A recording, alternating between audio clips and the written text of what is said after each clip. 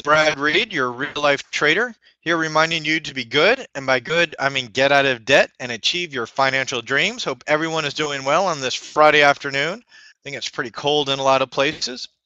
I got my dad, which is in absolutely frigid Austin, Texas. I think he was complaining that it was 50 degrees today. Angie's out in California. Angie, what's the weather like where you are? Is it cold or Oh, warm? it's just horrible. But I did beat your dad. It's 52 here. Looking forward to a great sunny weekend.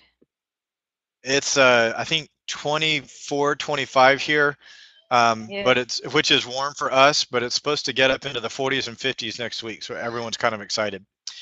We looked nice. at a bunch of stocks this morning for day trades, excuse me, this afternoon for day trades, but really didn't see anything that we thought looked pretty well. We were talking about taking EQR bearish somewhere around in here, which looks like it's playing out, but didn't really have a strong edge and certainly not anything risking an R.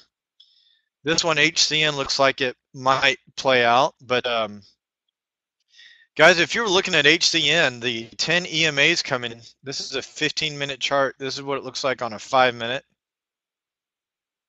That doesn't give me a headache at all. Let me move this around. Now you got the 10 and the 20. Actually, you could lower this if you like a 5-minute entry. The high there is 43, 73, 43, so you can move this to 73, 45. And that is a better reward risk ratio. Where is, anyway. So if you think HCN is going bearish, there is that. Boom. All right, we were talking about P10, and Julie crushed this one for 5R yesterday. Saw this double Interrupt. bottom, and I think that crossed the 10 EMA on the daily, and then she got in right Bradley, up there. Yes, sir. let me interrupt a moment. I think the screenshot may not be on. There Oh, may not be a screen. thank you. I should probably share my screen. Thanks, Dad. Appreciate that.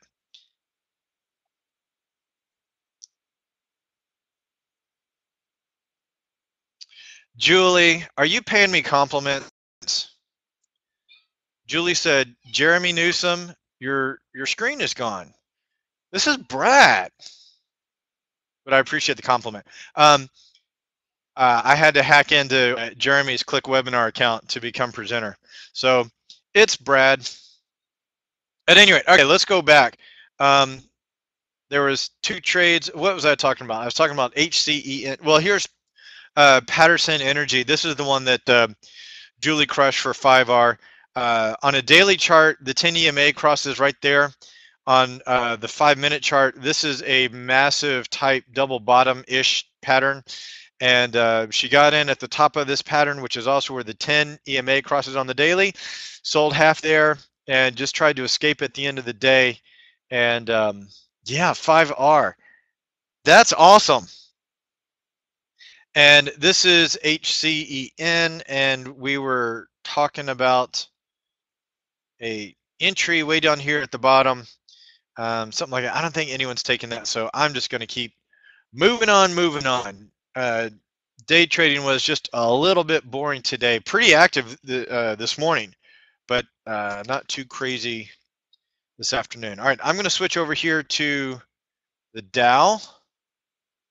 And the Dow Jones is just kind of doing what it does. And Angie, who was saying that Apple got added to the Dow Jones? That was Tina. That was Tina Rowley, yeah. Tina Rowley says that Apple is going to be added to the Dow Jones and that Visa is being taken off. Dow had a big black candle today. So it is confirming this thing up here as a double top. It came down, hit the 50, which is a target. It also hit this line as a target. So if you had shares, you may have bought a protective put. And that protective put should be paying you pretty decent money. I don't know how much time you had on your protective put, but remember today's Friday, and you will get 2 days of theta against you over the weekend. But if you've got several weeks on it, then it could continue to be good. Let's see. This is a strong, pretty decent pivot point. So was this one up here that we went through. Come on, draw the line, please. And so we are sitting on the 50 exponential moving average, and we are sitting on a pivot point, which was the lowest high that we've recently experienced. So it looks pretty strong. I would imagine we either bounce or we will at least go sideways. I bet the indicators are pegged pretty low. Well, they're not. The indicators could go lower, but I don't see anything surprising from that. Let's turn on the simples. Are we on the 100? So I think if we do close below this pivot point, that we will come down to the 100 and do something at the 100 before going back up. I'm noticing last time we came down to the 200, so there is a chance that we could make it down to the 200 again. But I do believe for a day or two, Monday, maybe Tuesday, we'll have a little bit of that before we continue one way or another. One way or another, it'll wait there before it keeps going. Blondie was awesome. Okay, so that's the Dow. SPY also had a fairly bearish day. Didn't quite come down to as strong of a pivot point as the Dow did. So this could come some more. So if the Dow goes sideways or comes down, I think SPY will certainly come down a little bit more. How gorgeous would it be if the Dow, SPY could come down, give us a little bit of this, let the 100 catch up, and then we buy the bounce. That would be pretty sweetness. If we go back over to the exponentials, we have yet to get to the 50, so that will probably happen on Monday. But again, I'm more bullish than bearish.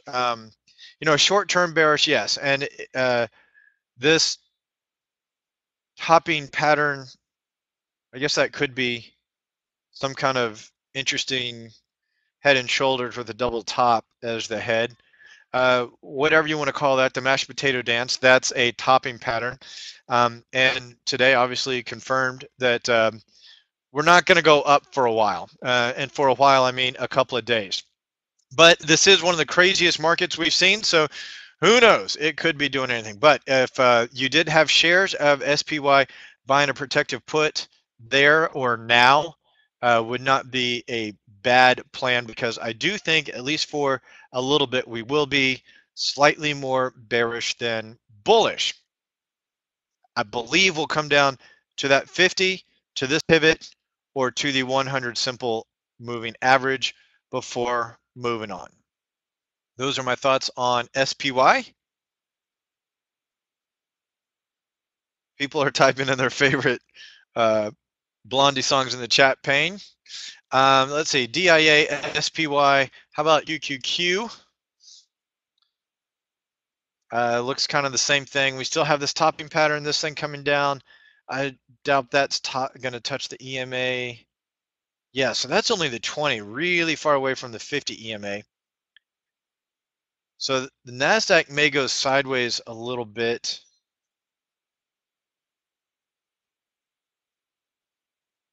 Yeah, a bunch of gaps here.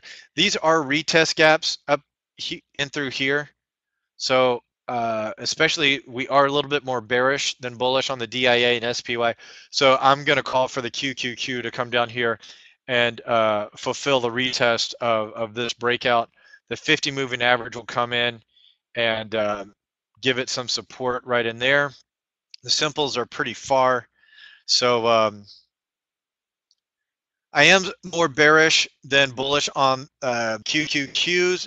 The question right now is, if the Dow and the SPY go bearish, will this thing slow down and retest that and catch and and bounce, or will it come all the way down to the, or will it speed up and come down to the 100? And I think Monday's candle will tell the story. But that's my thought on QQQ, the Russell 2000. This one doesn't look nearly as bearish as the others. I guess I could draw that line there. I can also draw this line in here.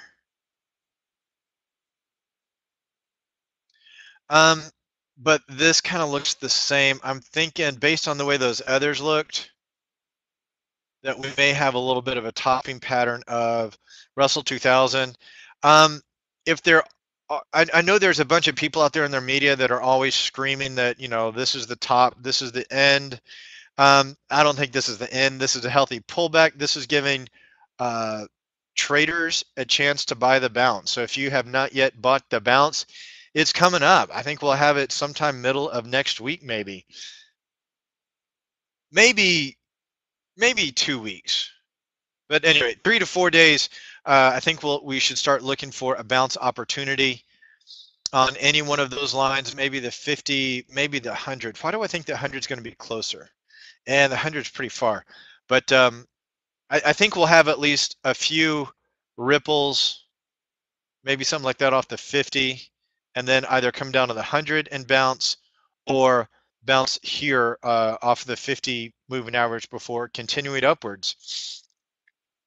I believe if we do have something that becomes the top of the top of the top, and this is it, and guys, I'm not saying it is, I'm just saying if this is, what might it possibly look like? And I would imagine we'd come down here to the 100 or 200. Yikes, I didn't want to do that. Let me turn on the simples. We would have a move that looks something like this, and it would end up forming a pretty massive head and shoulders pattern. Then we would break down from that, come up and retest it, and then that would be when, you know, everyone should start running. Well, no one should run with their hair on fire. You have until then to have learned how to make a gazillion dollars in a bearish market. Because if the market does break bearish on a big scale, like many people in the media are trying to claim that they know it's going to, it'll move fast. So go check out the videos at reallifetrading.com and learn how to do that. Because when it moves, it will move quickly, and there will be a chance to make a lot of money if you know how to do it. So those are my thoughts on the indexes. And yeah, there was a stock we were looking at. Yeah, BITA. We had a couple of different ideas on this one. Let me remove all of these drawing tools and start over, and I can kind of tell the story. So here's the simple moving averages. Obviously, the blue is the 100, the red is the 200 moving average. We have a nice little pivot area right in here. We have been making some bearish moves on this. Notice these relative highs up here. It failed to set any new highs, and so it's now setting a lower low. That is a little bit bearish. However, this is some kind of bottoming pattern, and this thing right here looks kind of like a double bottom, and that thing down there kind of looks like a double bottom. So whatever you want to call it, the mashed potato dance, that is a bullish signal, and there is a bullish break. This guy right in here, white candle, bullish candle that gaps up, that is a retest gap, and lo and behold, it retested. So what we were talking about in the first part of the video was this Daily Bopper looks bullish. This Daily Bopper looks bullish. This is a retest gap they just retested. There's a chance, a good chance, that this thing continues on up. And so we were talking about a potential sniper trade, and the entry would be just above the 100 moving average if you were interested in such a thing. So the above the 200 moving average. The 200 is now at 67.36. So you could put your entry, I I also want the entry to be above the bottom of this candle that gapped up. So the bottom of this candle is 13. That's 635. So let's call it 67.37. And so that would be, actually that's 67.39. That's not bad. The top would be, I would want to be setting your first target by the time you got to the 100 simple, and your stop could go just below today's candle, and that is a 2-to-1. If you came down here, you could take this all the way to the top, and that's a 2-to-1. And if you moved your stop up to something like that, that's a 3-to-1. There's a couple of different ways you could play this, but this would be a very quick trade.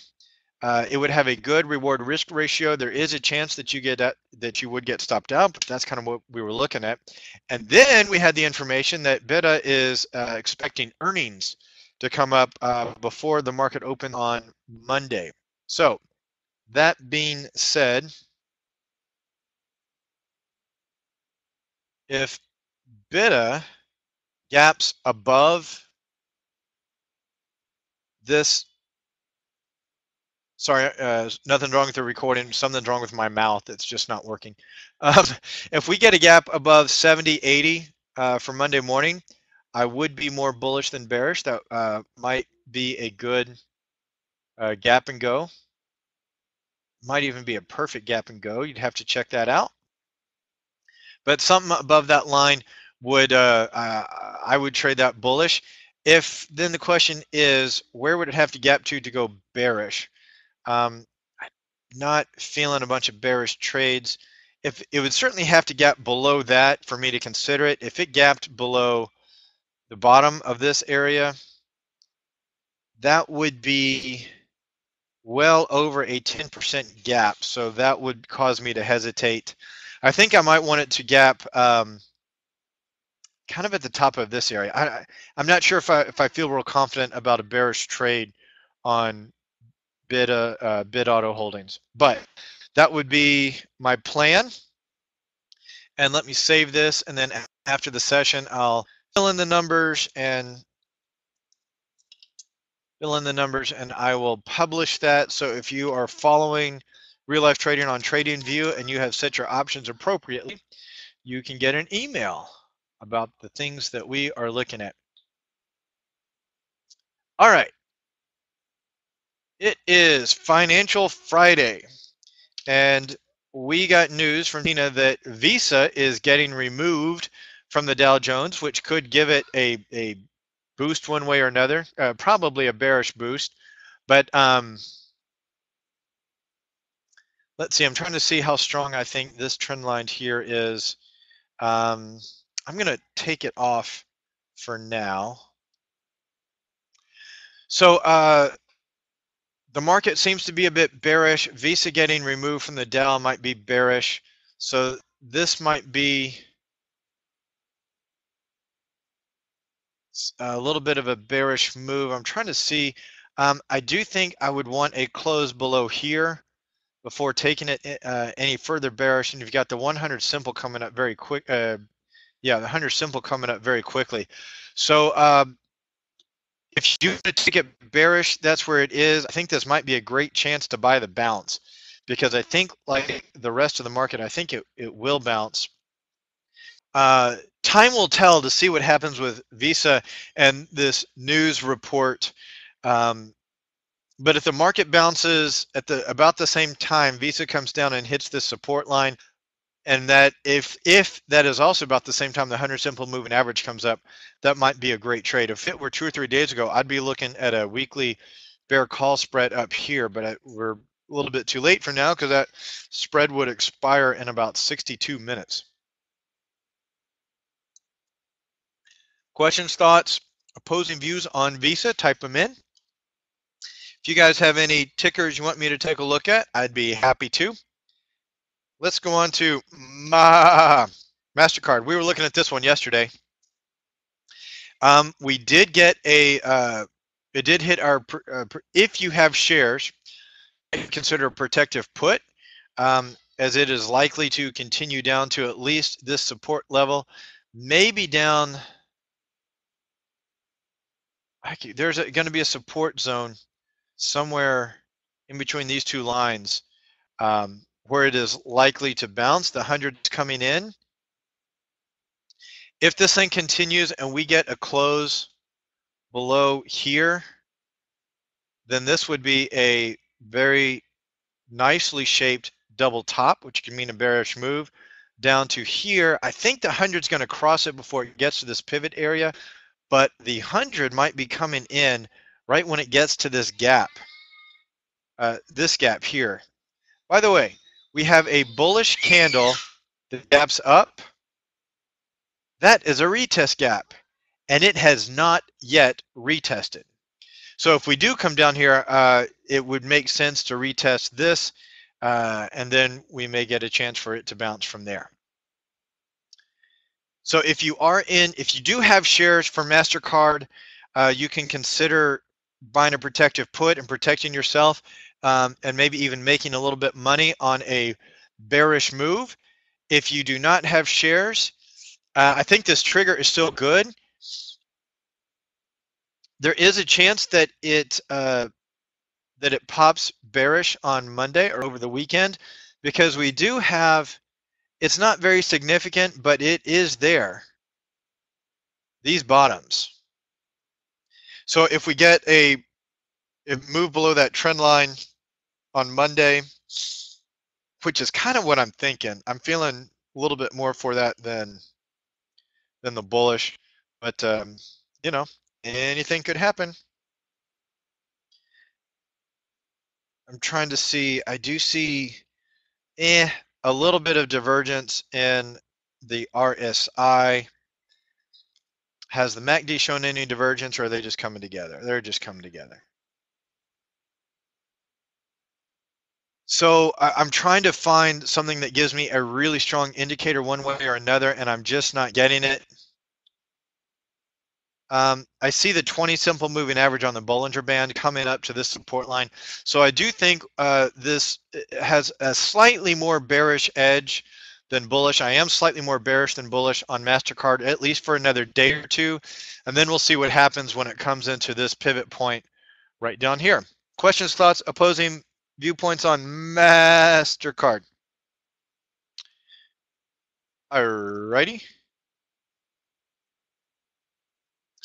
Let's check out Citigroup. Citigroup looks like it's going to pause for a little bit.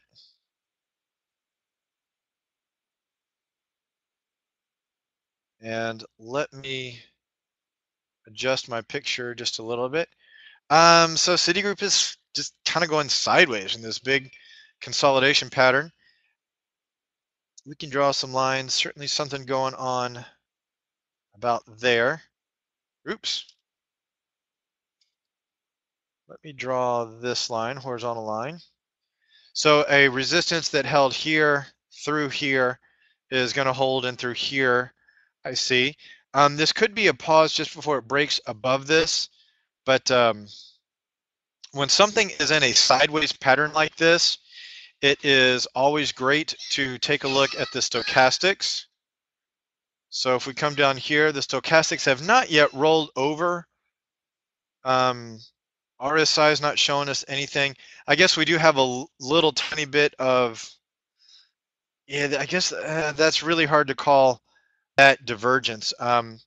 If it's going to make a bearish move, this is the type of divergence I'd want to see on stochastics. See how this stock went from there to there in that time, but the stochastics went a little bit down. So I don't think this thing is ready to make its big move down yet. If the stochastics roll down like that on Monday or Tuesday, then you might look at a bear call spread up here, or you might look at a very short, quick trip down. But yeah, you do have the center line of this pattern is right in through there, and it could bounce off the center line like it did there, or it could continue on down like it has there and there. So overall, this thing looks just kind of sideways. I'd watch the stochastics for your clues on how to trade Citigroup.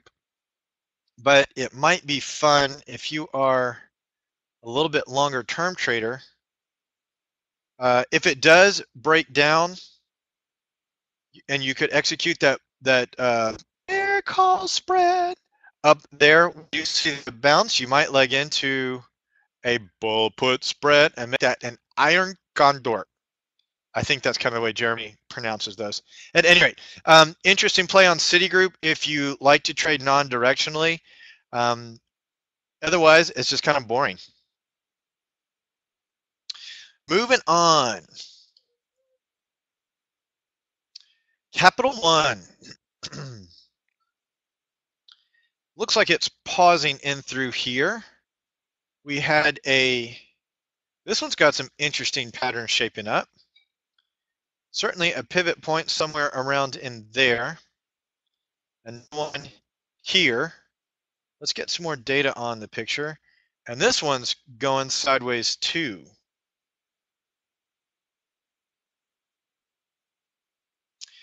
So right now is not really, if you like channel trading, and by channel trading, I mean you would sell here and buy there, sell here and buy there. Some people do that strategy where you divide the channel into a couple of lanes, and when it's leaving the top lane, you sell it and you buy it before it gets to the bottom. You close it out, I should say, before it gets to the bottom lane.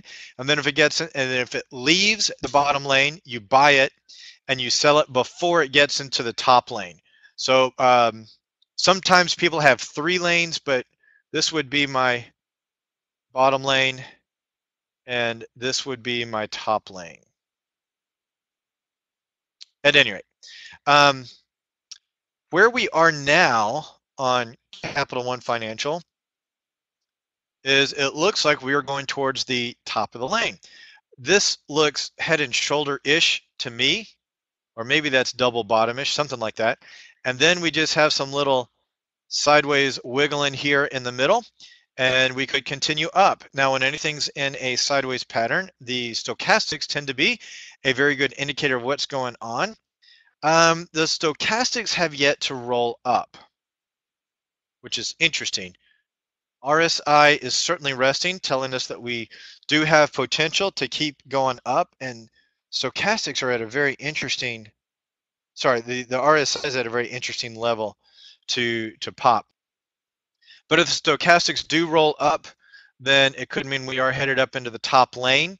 If you have purchase down here, you could always do a sell limit right up there, and then when you hit it, you sell it.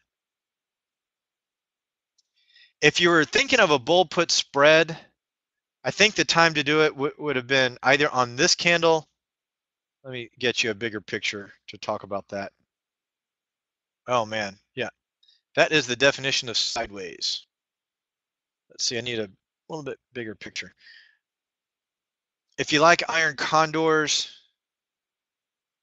I would not do a bull put spread in here with a break north, just because this is fair game for this stock. Basically, you could have done a bull put spread down here when this candle broke above there, or you could have done one down here when this candle broke above that, because I think it'll be a while before it comes back down into this neck of the woods.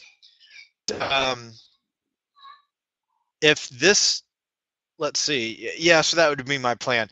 If you like those type strategies, I would say to wait for it to come back up, and then when it rolls down and closes out of this top lane, then you can do your bear call spread up here.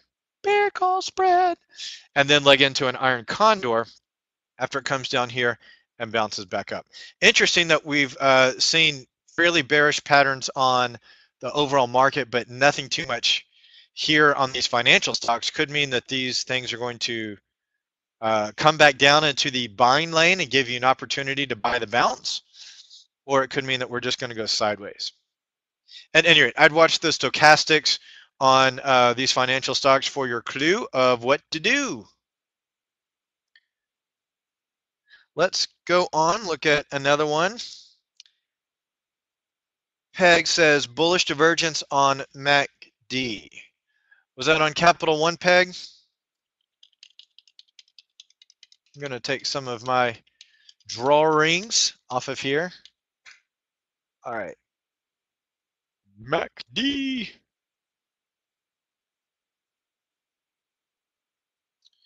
Say bullish or bearish? Bullish divergence on MACD. I don't see anything shaping up as bullish divergence on MACD just yet. And I'm trying to find some on the picture to demonstrate what MACD bearish divergence would look like. Sorry, what bullish divergence would look like. Bullish divergence, let me do this. If we had bullish divergence here, I would be expecting to have lower lows on the stock, but higher lows on the MACD. And that would basically mean that the bearish momentum is running out on the stock, and that it's likely soon to either pop bullish or at least stop the bearish movement and go sideways. But I'm not seeing that just yet. Maybe you were talking about the previous one. Okay. All righty, let's keep on going to Deutsche Bank, and this is a gappy little thing. Let me adjust my picture just.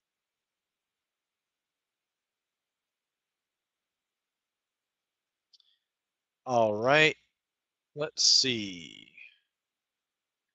This thing is really gappy.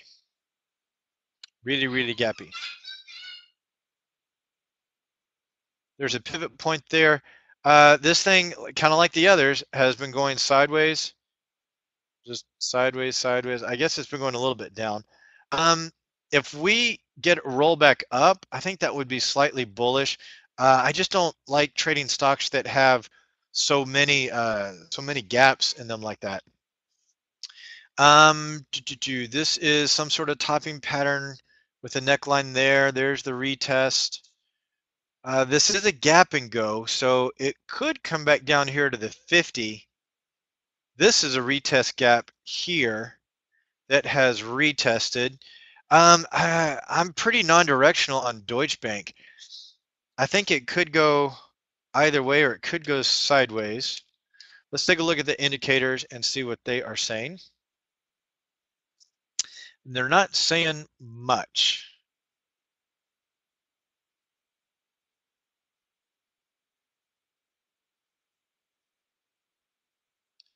Here is a little bit of bullish divergence where your Stokes are going up, but the bottoms are going down. So there is an example of bullish divergence, but I'm not seeing any bearish divergence, so I'm not, the indicators look like I expect them to do, so no new information there. If you were thinking about getting in on Deutsche Bank, I think it's just kind of going sideways. If you are already in on Deutsche Bank, you could sell a short-term covered call. Hopefully you did that last week, but up around 34 or 35, I don't think would be a horrible idea. If it does close this gap and gets around in the 50, I think if it does close this gap and you get a bearish move down below that, you could buy a protective put. But it would not be unlogical for this thing to roll back down to there, just like it did there and there. This thing just kind of going sideways. It's got the motion of the ocean, just kind of going up and down and up and down, and just kind of doing its thing and doing what it do when it do it. Questions, thoughts, opposing views on Deutsche Bank. Coming up over here to FAS. And this thing looks just the same. Now I'm a little bit more bullish on FAS than I am some of those others. this seems to be an extremely key pivot point right in through here, because when we broke above it, we kept going above it, and it doesn't stay around this pivot point very long. So what I'm seeing here is a little bit of a double bottom, and then a motion up here to retest the breakout of that double bottom. So if it does make a move down below the 50 and below this pivot point, I think we could be going down again. If the market does do that, you can watch for FAS to make a bearish move. And it, based on this and this, it could be a fairly significant bearish move if we do get a close below that. I guess I can draw that on the chart. Let's see, horizontal ray. If we get, let's see, I'm going to place it just below this candle here. We're going to place it just below that. So if we get a move all the way down to there, then you could take a bearish move. Your stop would have to be up here. I think if it does do this, it'll retest that. So it'll give you a little wiggle, and you can put your stop in above that wiggle, above that retest before taking it on. And your target, your first target, of course, is going to be 2R. It'd be nice if you could get 2R by there, but based on, let's see, based on that, you may get a target somewhere around there. Let's turn on the simple moving averages and see if that gives us a better idea of where your target might be. Oh, I love this trigger, because that would be a close below the 100, and this target would be about where the 200 catches up. So that is a sweet trade.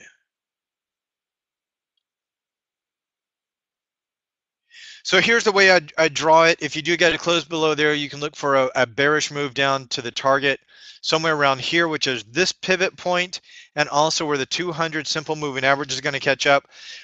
Make sure that you have a reasonable stop that would give you a 2-to-1 reward risk ratio. I say reasonable, meaning you've got some sort of candle, wick, or an EMA, or a logical reason to put your stop somewhere around in here.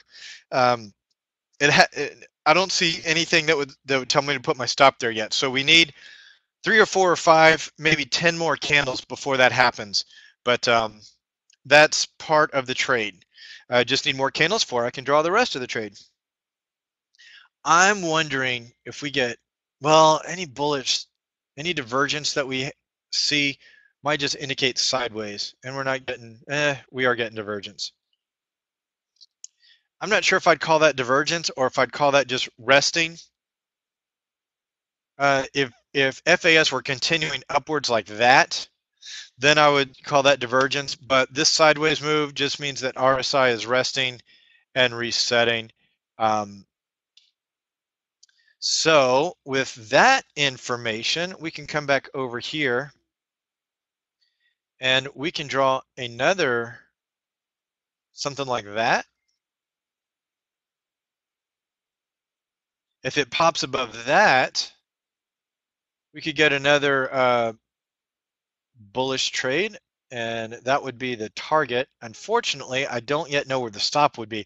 I think if it breaks out of, if it starts going bullish, it'll come up and hit that and roll back down and give us a place for the stop before continuing on to the target.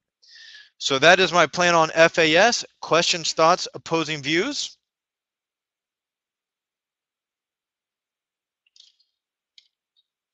Alrighty, let's go take a look at some other stocks. Apple's been popular. We got a black candle again today, a bearish candle, a little bit of sideways movement. Bigger volume than yesterday though. So the fact that we got more volume and the fact that it went sideways means that we did have some buyers come in, even though we did have a few more sellers than we did buyers. I'm going to take this line off for now. So we have a little bit more bullish outlook on Apple than we have before, but there is a pivot point here, which is why we put our protective put just below it. There's a pivot point at this gap. I guess we can draw that line. Let's see, the bottom of this candle is 125.57. So let's put this in that area. And our protective put, I guess what we have it is 125.51. We can drag that down a little bit. But this is a retest gap. This is the retest of that retest gap. So it really could go either way. It could roll back up or it could roll back down. This is also a retest gap.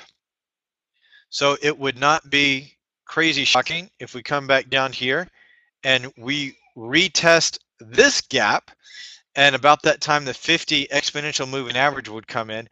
But honestly, I know I've been more okay, here's what I think. I think if the market continues bearish, which we said it's kind of showing that it might, then Apple will also go through here, trigger the protective put, and come down here, and we'll have to make a decision what to do at this level around 122. If the market goes sideways and or goes bullish, I think Apple will roll back up, and this gap will hold, and we'll go back to the high of the day. Stochastics aren't going to tell me much just because we are resting and then a trend.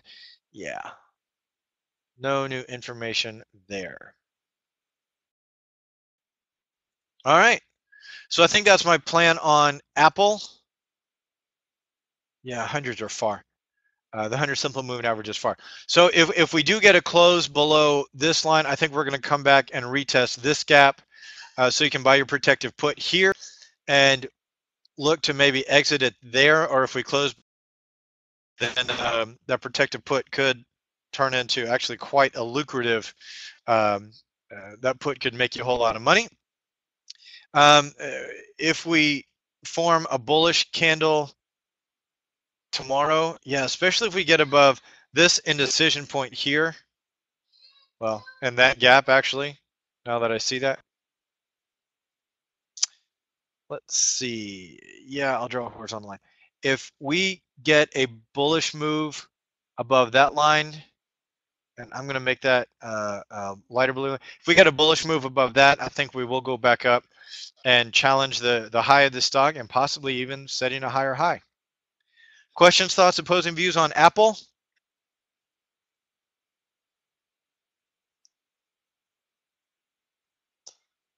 Alrighty, we've been looking at Netflix this week. It's been doing some interesting stuff, and Netflix gave us another bearish candle. Very, very interesting, and it's actually right on our stop right now. So is it below this pivot point? I think it's still slightly above our stop, but remember we said if it gets below this pivot point here, then we go ahead and dump shares and possibly even take a bearish position on Netflix.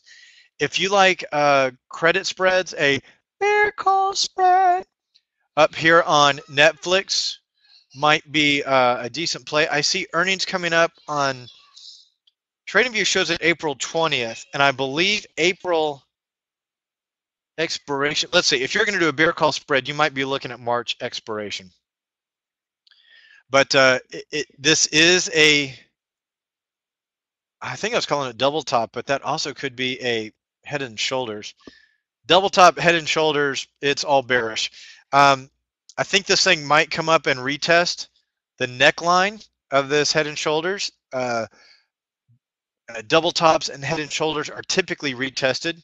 So if you do want to go bearish on Netflix and you haven't gotten in yet, you can look for a break below this pivot area or wait for a retest, and I bet we get a retest. So if you bought your protective put yesterday, it ought to be making you quite a bit of money today. Watch it carefully, because as we come to this pivot point, we could go sideways, roll back up. I'm going to draw a pivot point there based on all this action. And that makes total sense where this neckline is. And man, based on that picture, I do think we have a great chance of retesting this. So I predict a very minimally bullish short-term move on Netflix, and it's likely we could continue bearish after that.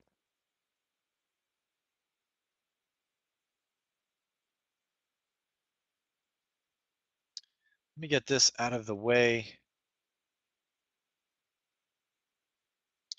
Yeah, so I'm thinking we're going to see something like this, like we did over here. So nothing too scary or dramatic at first, but you know, this is the retest of this triple top looking thing. Generally, those retests happen sooner, but yeah, it could happen. That's what I expect. And then maybe it comes down here and challenges the simple moving average. Something kind of like this could definitely happen again. And it could gap down and do one of these, but it's not going to do that very soon, I don't think. So yes, my perspective on Netflix is more bearish than bullish. I do think we'll get a retest before continuing on. If you like bear call spreads, take a look at one up above 490. 500 would be even better. So that is my thoughts on Netflix. Questions, thoughts, opposing views? Anything, any tickers you guys want me to take a look at? Otherwise, you know what? Ooh, Amazon was also doing some interesting things. So if you were in shares of Amazon, it did trigger our short-term stop. I think we have been talking about some divergence showing up on the charts. This candle does not have the volume that I had hoped for on an exit. So there still is 20 minutes left before we get to 345. So I guess that means there's 35 minutes left in the day. And this wick from this candle right here is actually going to be pretty significant. So if you want to make your stop below that line, I can understand that. If you want to get out now, I can understand that. Because if you do own shares, you likely, man, how much are you giving up by doing that? If you bought shares on this breakout or on this breakout or on this retest gap, there's a strategy where you would have bought at the open of here. At any rate, these are all profitable stops. You got to figure out what works best for your plan and do that. Our trigger here has not yet triggered, which is a good thing, right? If you're going to come down here and hit the stop, you don't want your trigger to have triggered. Yeah, I think the stop was for that trigger. So if you're still thinking about that trade, you're going to have to move your stop down to, I think, there for now. So I'll put that there. When would I do a bear call spread? I'm not sure. I need a large bearish candle, I think. These are all just kind of weak stuff. I think this is the divergence causing this thing to go sideways for a little bit. So I don't see anything ominous yet for Amazon. If the 100 simple moving average comes in and crosses over the 200, then I think we'll get some energy, some bullish energy, and we may pop. If the market continues bearish, that may drag this down or may let it go sideways. Remember that this is a huge gap here. This is a very fast run up. So this stock is very, very tired and needs to rest. So that's my thoughts on Amazon. We'll go over here and check out Google. Actually, I want to check out Facebook. We haven't looked at Facebook in forever. And like totally forever. Johnny Howlett is in his first covered call. I think that will expire worthless. And if it doesn't, you'll likely be selling your stock for a profit. So, woohoo! Either way, March week 2. What's today? Today's March week 1. Okay. This one kind of looks like Amazon did. And let's see what the EMAs look like. Okay. Yeah, this thing has a lot of sideways action going on. And I am going to kind of do my lane trick that I did on that other stock. And I am going to draw a line. I think I'm going to draw it there. I pulled up the trend tool. If I do a horizontal line like that, and I'm going to color that orange, and I'm going to draw another line there, and this one I'm going to make lime green. So that's kind of how I would draw the channels on this one. And so you could have purchased here and sold there. I don't see a sell signal here, but this would be another buy signal probably there and sell there. I don't see a sell signal, but there is a buy signal. I'm sorry, that last one was too long. You would have probably bought there and sold there. Here you do get a sell signal and likely would have sold here and bought there. No signals in through here. You might have gotten a buy signal off of that one and sold in there. Excuse me. But that's kind of how my my channel strategy would work. Let's see. Since this thing's going so sideways, let's take a look at the stochastics. Ew. Very interesting that the stochastics have already left the overbought region, even though the stock is still going up. That's a very bearish sentiment. I see divergence a little bit there, but really some there. So I think this will give you a sell signal. If you like this channel strategy, I think you'll get a sell signal with a close below there. I bet you get that on Monday, maybe Tuesday. And if you do, sell it there and buy it as soon as it gets to this green line. That would be my plan for Facebook. Interesting. Facebook going sideways. Who would have thunk it? Cool. Also, if you like credit spreads,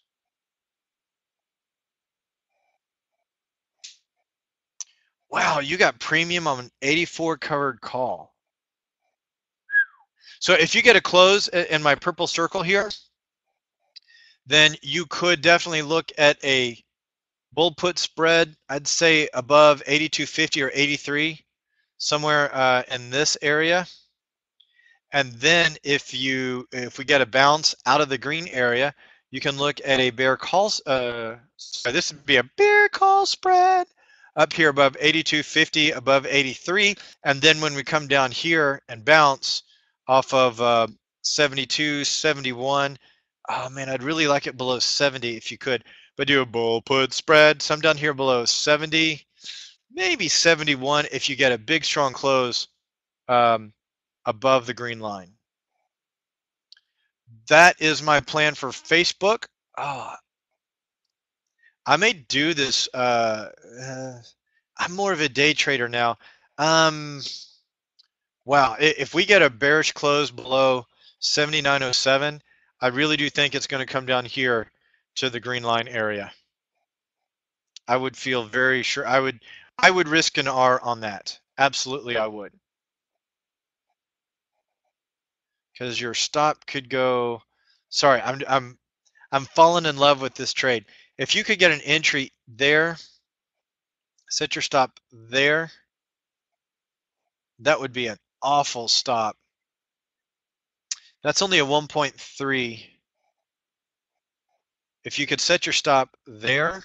So we'd want another candle on Monday that maybe starts there or does something like that, but you would have all of these EMAs in your favor. Also, your entry might be a little bit tighter. At any rate, I think a 2-to-1 reward risk ratio is very likely.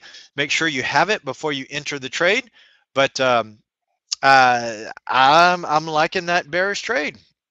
And if you buy puts, you also might be able to get a 2-to-1 reward risk ratio a little bit easier with shares.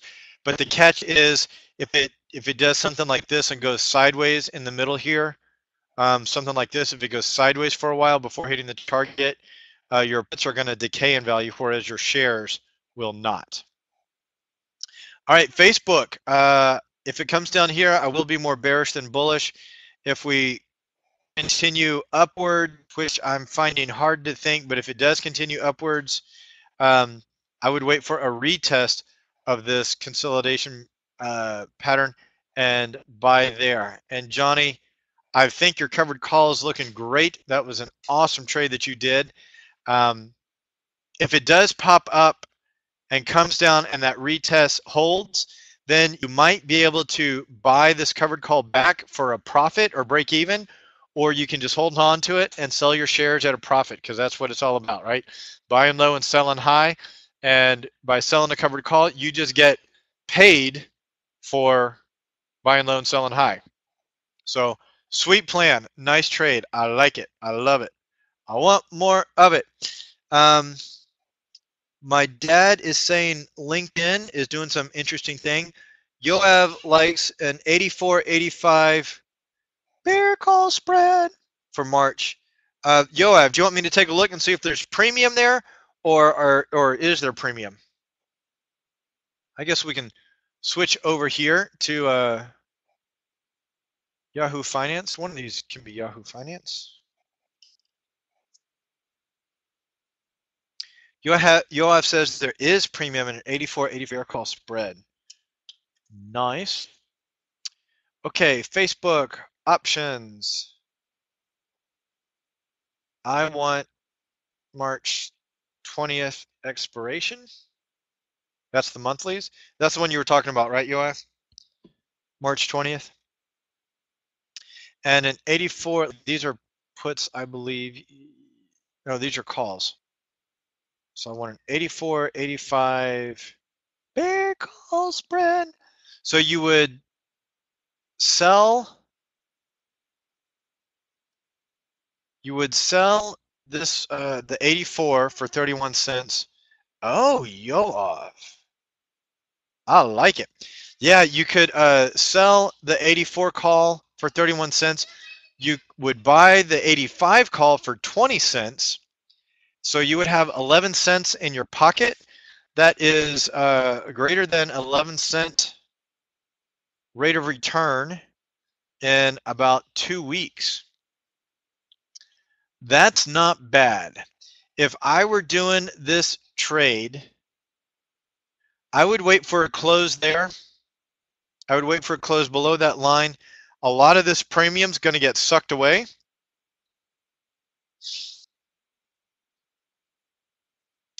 Yeah, here's I think what I would do. Wow. All right, so I'm thinking lots of things are going through my head right now, and it's just scary. It's scary how much is going through my head. A couple of things. Okay, the 84.85 bear call spread is paying money today. The 84.85 bear call spread is up here. So if this stock does come up, it's going to run into a resistance point right up here, and I believe it will retest before it rolls back up. Then it's got to break through that resistance and keep going up. And let's see, I'm already past March 20th on this picture. March 20th is right here. So this thing would definitely have to do some acrobatics to get up to 84 by March 20th. I find it hard to believe that it would do that, but of course this is Facebook. Facebook is a very emotionally traded stock, and it doesn't always follow logic, like this crazy gap right back here. It could do it. Angie, do we know when earnings are on Facebook? I think they were at the end of July, 1, 2, 3, end of October, 1, 2, 3. So they may have happened at end of January. So we may be looking at late in April. April 22nd. By the way, Yoav. Spot on. Yoav, awesome suggestion. Awesome find here. So plan A, Angie's gonna find the earnings for us. While she's doing that, I'm gonna say plan A would be to execute this trade now. Remember, today is Friday, so you would get 2 days of theta decay in your favor over the weekend. Plan B, plan A is nice. Plan A is nice. I would not have any qualms about that whatsoever. Let me get some of this off chart, and I'll talk about plan B. Brad? Yes, ma'am. Okay. This time you're hearing me. April 22nd. Ooh, okay, so these would expire just after. You know what? I'm going to type on the chart because I'm feeling crazy like that. Plan A. Bear call, let's see, 84, 85, 84, 85. Bear call spread. Expiring March 20th. Earnings on March 22nd for 11-cent premium. Plan B, wait for a close below 79, then do an 83, 84 bear call spread, expiring March 20th.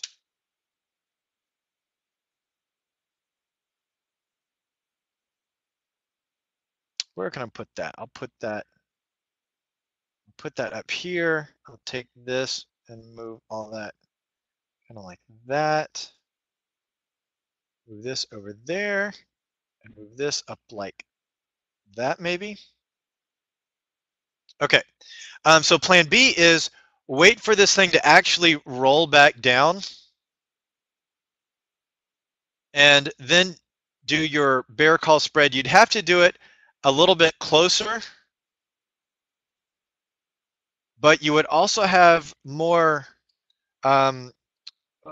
more indication that it is rolling down.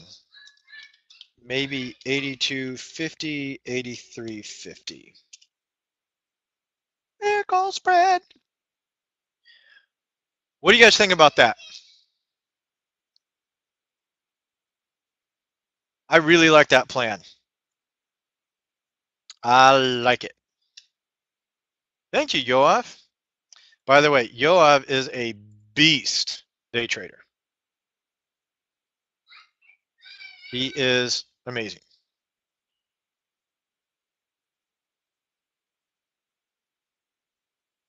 All right, any other suggestions, questions, thoughts, opposing views on Facebook?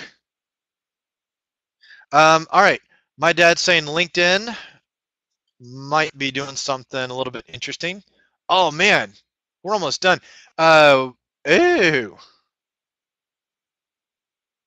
Oh. Here's why I'm making those weird noises. First of all, I'm weird. Second of all, this is a retest gap. It's not retesting, which means this gap may be holding. Holy smokes. LinkedIn is $260. All right, I'm trying to figure out why a business that gives their product away for free is a $260 stock. All right. Must be a lot of advertising, or maybe a lot of people are paying for LinkedIn Premium. All right, so we have a pivot point there and one up here. I'm thinking bracket trade. Dad, thanks for suggesting this stock. This thing definitely looks juicy. Let's see, you typed in a little bit more. Yeah, my dad's got the same idea I do. It's been trading between My dad says it's trading between 264 and 274. It looks like the way I've drawn it is closer to 260 and 276, but we're thinking the same things. And if it breaks out of this pattern, it's going to go one way or another. That was very eloquent. If it goes down, it's going to go down. If it goes up, it's going to go up. That's a little bit more logical of what I was saying. Okay, we have a bullish candle here, and it gaps up. That is a retest gap. Therefore, I believe if we get a close below here, this thing will come down and retest the gap. I believe we are resting here and building up energy. If we get a close above here, we'll have a little retest and then we'll take off. Hey, Angie, when are earnings on LinkedIn? Because if they are coming up before open on Monday, we could have us a perfect gap and go. And a gap out of this thing on a perfect gap and go would just be phenomenally juicy. Oh, they're April 30th, Brad. Yeah, okay. Not tomorrow. All right. Thank you, Angie. By the way, want to give a big hand to Angie for helping me this week while Jeremy's out. Angie, you are always there. Always there. Whenever someone has needed you, you are there. And that's what being an awesome friend is all about, is just being there, being ready. I can't think of a time where you've ever not been there. Love you, Angie. Thank you for Big being. old smile. Thank Big you old for being smile on you. my face. Thank you. Trigger at the end of the day, if it breaks out of that, actually I'm going to scoot that up just a skidgen, because I'd hate to get a wick that says, by the way, the resistance isn't there. It's actually up another 2 pennies. All right, Dad, great find. Thank you. We've been listening to Elvis music because my dad's a stud and my dad saw Elvis twice. Before 1974, not after. Oh, I just laughed at my own joke. By the way, I'm drinking water, and I wrote something down earlier. Just a hint for those of you that know exactly what I'm talking about. Me too. All right, way to go, Angie. Yeah. But we know you're disciplined. Well, I I haven't made it to my 8 pints the last couple days in a row, so I need some accountability help, please. 8 pints. Goodness gracious. Well, a Hey, gallon you know, a day. space all that out. I mean, if you drink that much water all at one time, it can be really dangerous for you, right? Oh, way spaced out all day. Yep, in between lots of Okay. good food. So, yeah. Cool. Congratulations, Angie. Yeah. All right. LinkedIn. Okay, so I would be fairly directional. If you are a credit spread type of person, yeah, if this thing breaks down, you can do a bear call spread. If it goes north, you could do a bull put spread. I wonder what the SMAs are doing. Guys, start typing in your tickers for anything you want me to take a look at that will be gapping after market today or before open on Monday. And I really hope I got my mute button. Angie, did I just make an obnoxious noise into the microphone, or did I get my mute button working?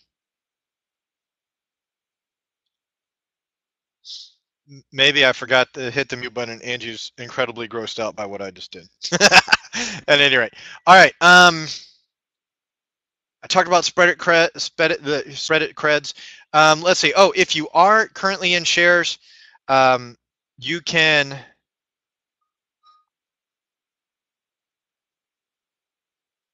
Let's see. If you are in shares, honestly, I would put a stop where this trigger is. And if it closes below that, I'd reverse your position. I'd go short. I just think if it gets below this channel, it's really going to go. Let's take a look at the B bands. Oh, that is a squeeze. That is a squeeze. The squeeze is on. The squeeze is on. All right, sorry, I have to do that for the in honor of Mr. Newsom. Jeremy, Yoav says Jeremy had a bull put spread March expiration 255, 257.5. So 255, 257.5. Okay, so the 257 was the short one. March expiration. That he entered on February 25th. Yeah, I think this thing's going to go sideways, but with these Bollinger Bands coming in, you may need to get ready to play defense on your spread. Actually, if you can close that spread out for a profit today, I would. And here's why I'm saying that. This candle's going to close below the 20. This one wicked below the 20, but that's a close below the 20. The Bollinger Bands are coming in saying we're in a squeeze. This thing's going to break, and it's going to break soon. Let's see if the indicators have any news for us.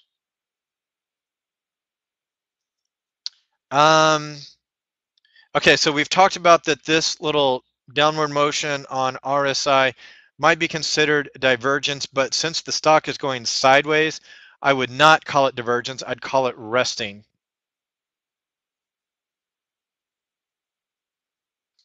Here is bullish divergence.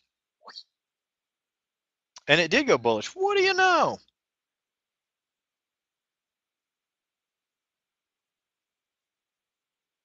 That is even better bullish divergence. At any rate, okay, I'm getting distracted. By the way, I think bullish and bearish divergence in the indicators is almost as freaky as how some of these pivot points can survive for the penny for years and years and years. At any rate, okay. I do not see anything here that would lead me to be more bearish than bullish. The fact that Stokes are down here might mean, okay, so yeah, I'm finding a bunch of contradicting signals, so I'm just going to keep my trap shut and not try and make this thing more confusing than it has to be. Oh, gosh. Sorry, I said that because the 100 simple is so far away that if this thing does go bearish, that this would be an easy target right there.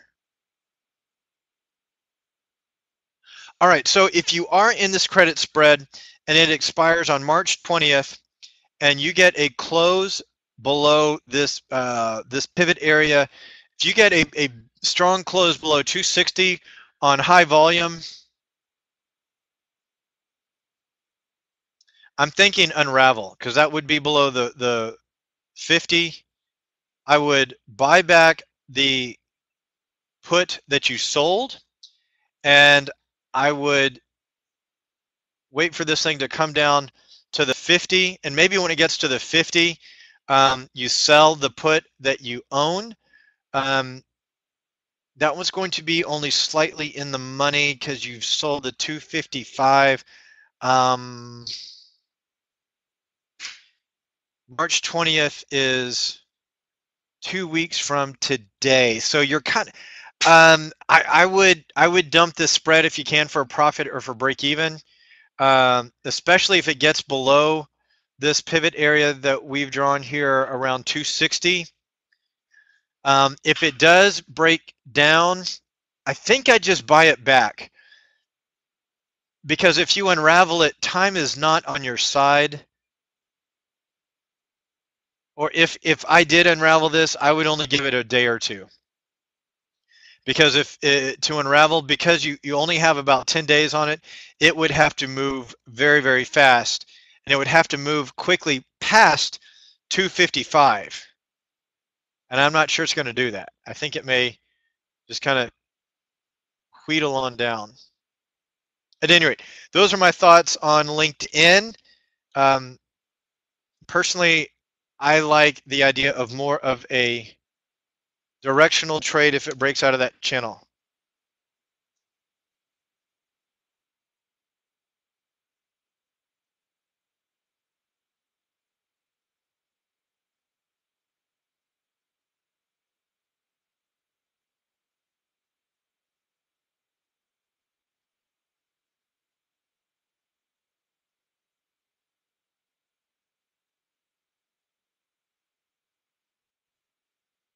Did anybody else lose Brad, or was it just me? Yeah, I lost it. All lost it also, Angie. The All whole right, screen. not just me then. He went to a black screen. 7 minutes, huh? There you go. Angie, my computer just turned off. Wow. I've never seen that happen before. But I have two computers going. So let me see if I Hi, can turn off the Andy. noise in the background. Hey, Isabella, I got 8 minutes left, honey. Can you keep the noise down? Almost done. Okay, you guys got anything that's gapping for tomorrow? Angie, am I sharing my screen yet? Not quite. I can see the spinning ball. Not quite. It's coming. Nope. All right, Went I away think now. I got to hit that one. It's trying. It's trying. Oh, and now my other computer's back. And oops, an unexpected technical problem. Yeah, no kidding. I think in my whole entire life of using computers on Windows or Macs, I've never seen this happen. So tell you what, let me switch back over to my desktop because it's got more memory and I think it will operate better because my laptop is having issues.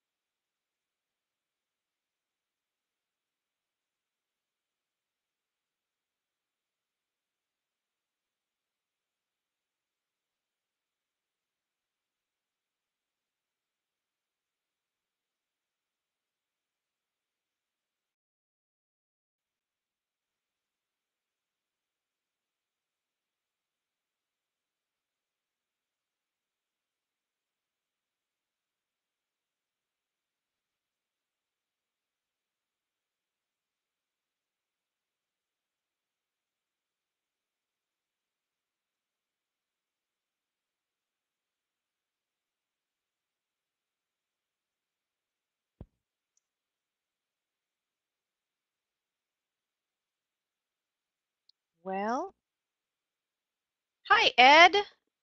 Marcia thinks you're a rancher.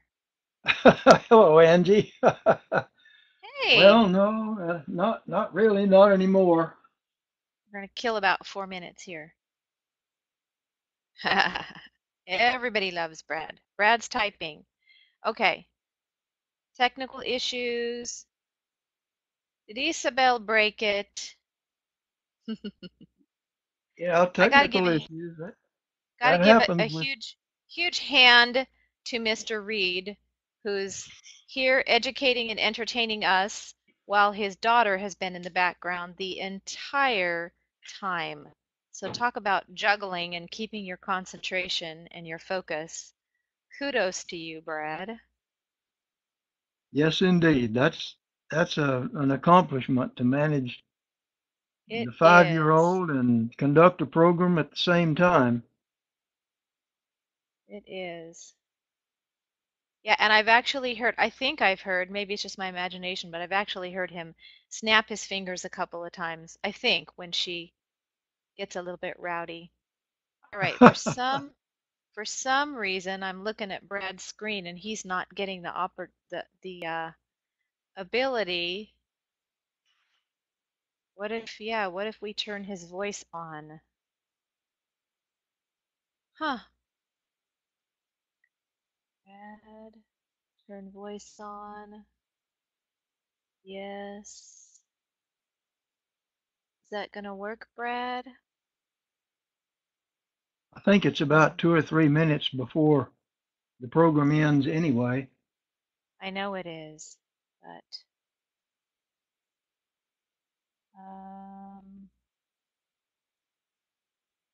Oh, his look, other computer is not letting him sign on. does Marcia So, pronounce her name Marcia or Marcia? Marcia. Anyway, She's okay, Marcia. Marcia. Thank you for the nice comment, Marcia.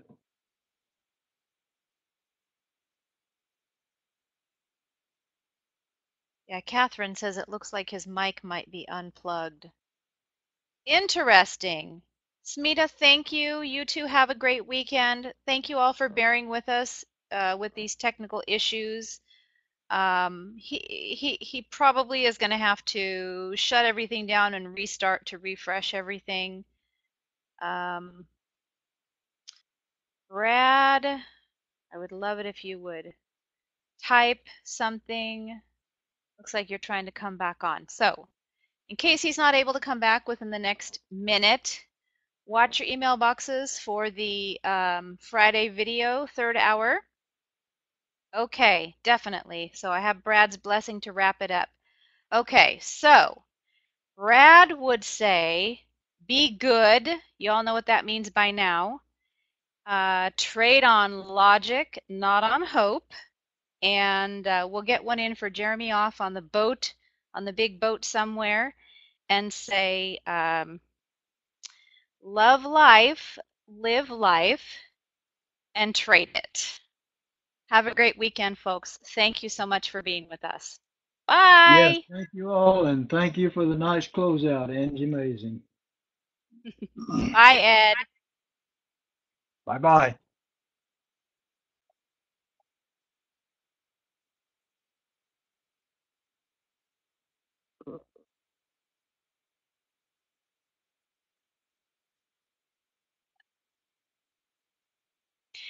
Zane, any company can teach you to trade, but we can also teach you how to have a lot of fun while you trade. Bye.